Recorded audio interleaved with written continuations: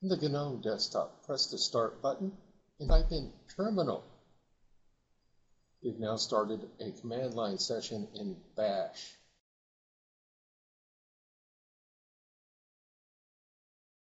Let's see where we are in the system. The command is pwd for print working directory or present working directory. We're off the root directory, in the home directory, in our personal directory called 522.01. So the tilde represents our personal directory. Let's see what else is in this directory, ls. These are the directories that come with the GNOME 3 interface. Let's make our own directory. Command is mkdir, and we'll name it junk.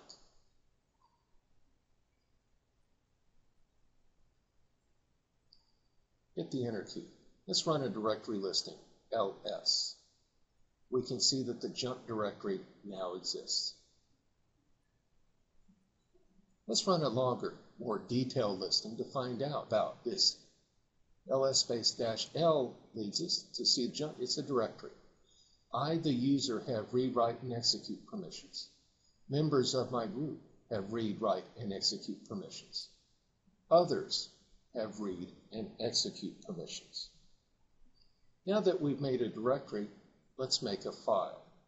The command is touch, and I'll call it test.txt. Touch space test.txt. Hit the Enter key, and let's run an ls. There it is. Let's run a longer, more detailed directory listing with ls space -l. We can see test.txt has 0 bytes. It starts with a dash, so it's not a directory. I, the user, have read and write permission. Members of my group have read and write permissions, and others only have the read permission. Let's edit that file. We'll do it the hard way first with vi. The command is vi space the name of the file, so in this case it'll be vi space test.txt.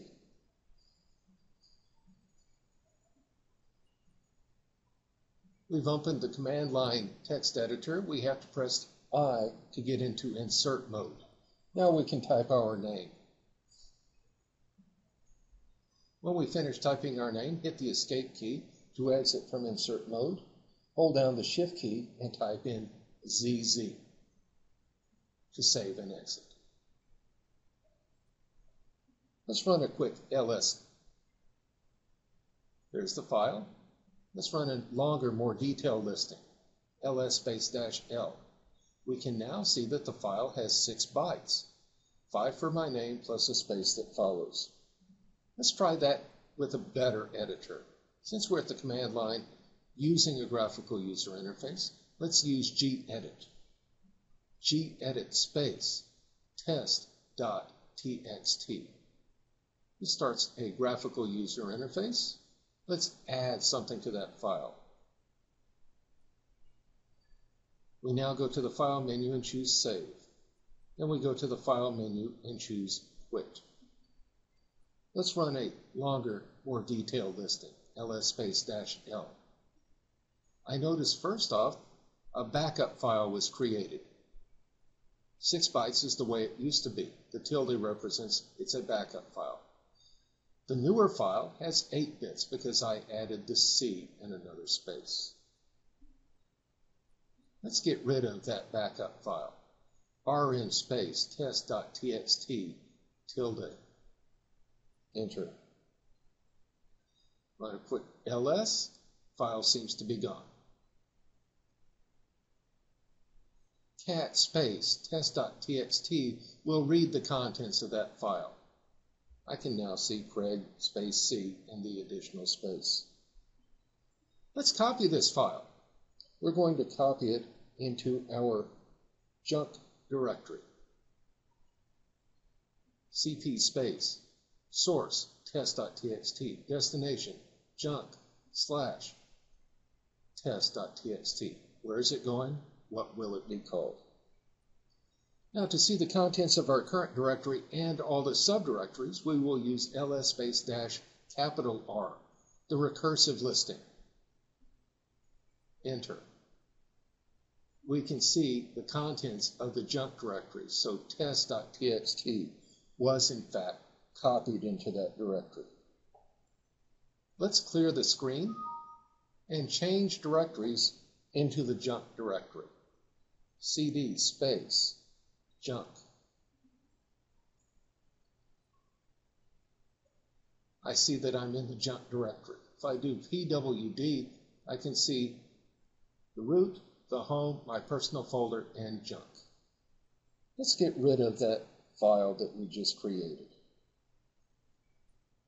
ls shows that there are no files in there.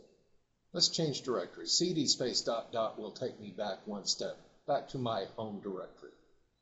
I could also have used cd space $, capital H, capital O, capital M, capital E to change to my home directory regardless of where I was. Since junk is now an empty directory, let's remove the directory called junk. rmdir space junk. Let's run a longer, more detailed listing. Junk is no longer present. Let's rename test.txt. We move test.txt into a new file name, such as fred.txt.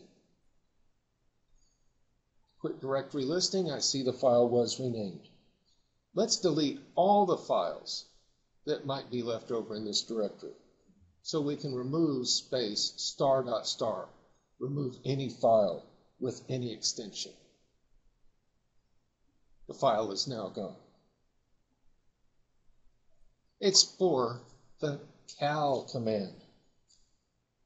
Cal by itself shows the current day and month. But we can also request a specific month or year or both. So I could say cal for December of 2015.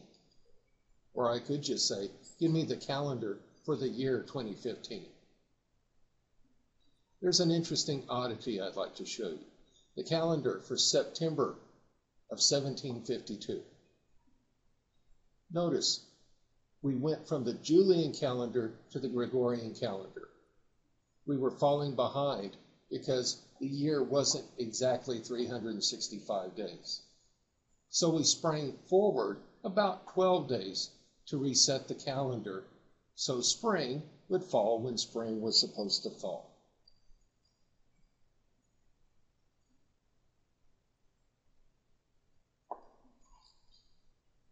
Let's explore the manual a little bit. What is ls tells us that ls lists the directory contents. If we need the full command structure, we open the manual, ls. Hit the enter key. And we can scroll through many of the options in the manual for the ls command, including ls space -l, which uses a long listing format.